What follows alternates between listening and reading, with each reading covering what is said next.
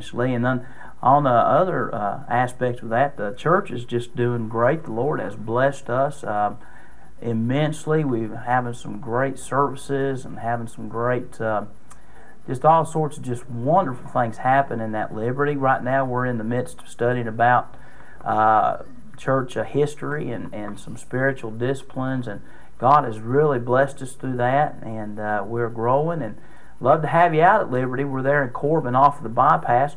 And then I'll speak about Candle Ridge. They are a wonderful church. I was a member there. That's where I was ordained, and Pastor Sam Moore is my pastor there, and they've just got a tremendous church as well, and doing really good, and they have some excellent talent, as you can see from the singing tonight over there at that church, and they would absolutely love to have you come and visit them as well. I know Sam would welcome you right on, and we're pretty close to one another, the two churches, but at the same time, you have to be a bird to be that close, because you've got to go a long ways around to get to the two churches. So if you can climb a mountain, you can get to them pretty quick, but when you get in the car, it takes a pretty good little distance to get between them. But we're thankful that we have such a good relationship with Candle Ridge and with Liberty, and we get to share a lot of things, and God's blessed us. And I don't want to miss this, but there was a pastor, Blake Pinson, that called in a request for a church member that's sick, and we want to definitely lift that up to the Lord and remember that. And remember our church. We have a lot of lost that are attending, and the Lord is dealing with their hearts, and in His time He'll deliver. I truly believe that. Amen. Well, that sounds really, really good, and as long as we're going forward, we're okay. That's right. But we can't stop, and we certainly don't want to go the other direction. Here's a little 9-year-old boy, John, from Jackson County, that's had a seizure, and he's been taken to the hospital tonight. And there's others here that is very serious.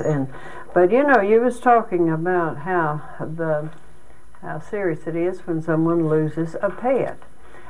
This is where a lot of emotional healing needs to take place, and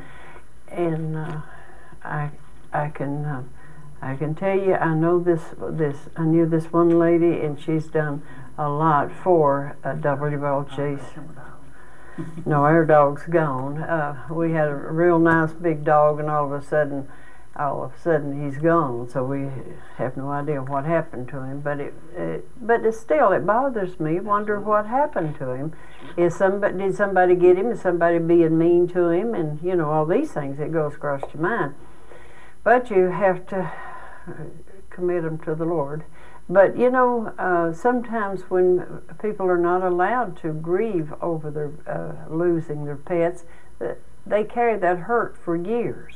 I know a lady that came here for counseling some time back, and she had a kitten when she was little, and it had gotten run over, and her parents thought that was silly for her to cry over her pet.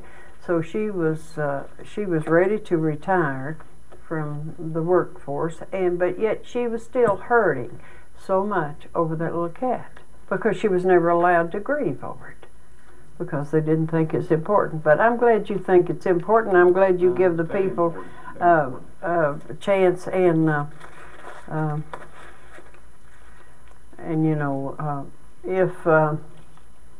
if since we know that God is concerned about everything that concerns us, then we know that He cares about what's happening. We have a lot of prayer requests in for people praying for their dogs. And so, okay, Brother Keaton, would you, you've already anointed the prayer requests, and so there's how much time we got. Our Lord, Father, we thank You again for allowing us to be here tonight.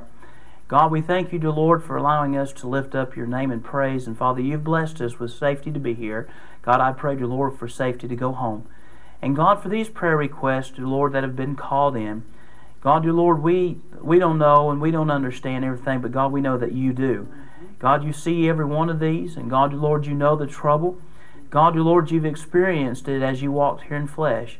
And dear Lord, we know that if we come to you and we lay our burdens at the cross, God, you said, Father, that you would answer our prayers. And Father, dear Lord, I come to you now.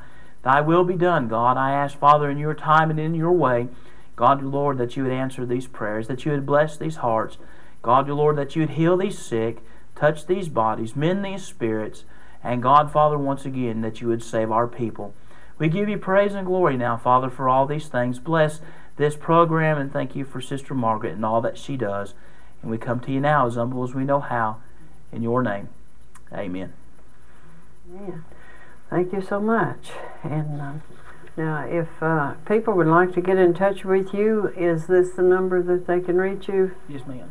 344-10. That's 606-344-1081. And I'm not with my phone right now, so you'll just have to leave a message. I'm not able to answer it right at the moment, but if you want to call, we'll definitely talk with you and minister unto you best we have. And it's kind of a misnomer about selling CDs. We don't really sell them. We just kind of give them out and ask maybe for some postage money or something like that. But we have a few copies of our music and stuff that we've made, just simple recordings. They're not any Nashville style type stuff, but if you'd like to have it, we'd be sure to try to get it to you. And we had a lady call once from Florida wanting some, and we got her some CDs and just tickled her to death.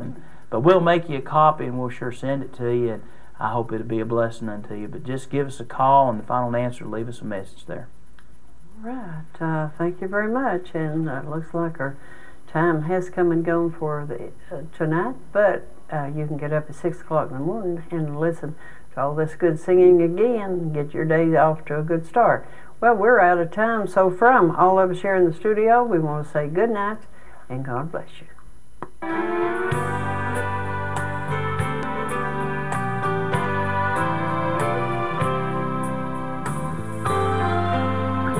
There's a long line waiting at the hill of Calvary, needing someone to tell them of the love that sets men free.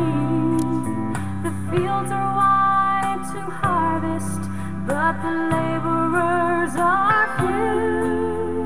Someone to share the message, is that someone you? Bring in the harvest, tell of His mercy and grace.